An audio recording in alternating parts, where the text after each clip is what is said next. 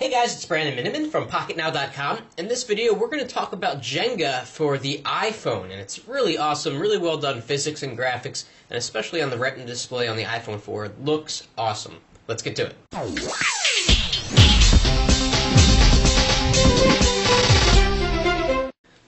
Okay, so here we are. The game is actually $3, but it's well worth it, especially if you are a fan of Jenga and you played it when you were a kid, or maybe you still play it now with a family.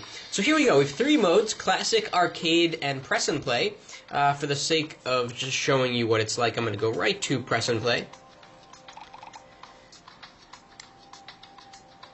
Gives you some tips on how to use it, but I'll tell you how to use it. So basically, what you do is, as with real Jenga, you try to pull out blocks and stack them back on the top, and the person that's left pulling out a block and knocking over the tower will lose. And you can tilt it around, you get this beautiful 3D environment.